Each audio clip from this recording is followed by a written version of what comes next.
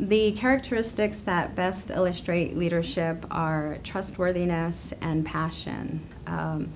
I look for those qualities in a leader because I want to trust someone to get the job done and be committed to achieving a goal. Passion stems from the heart, so it's not driven by greed or any kind of desire to be recognized. Positive people in my life keep me motivated.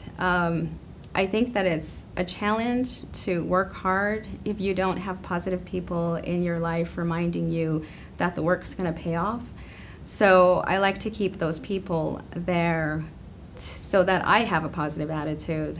And that could be anyone from family members to friends to coworkers or even strangers saying a nice word to you. So I've been very blessed to have positive people in my life, and I think that's made a huge difference.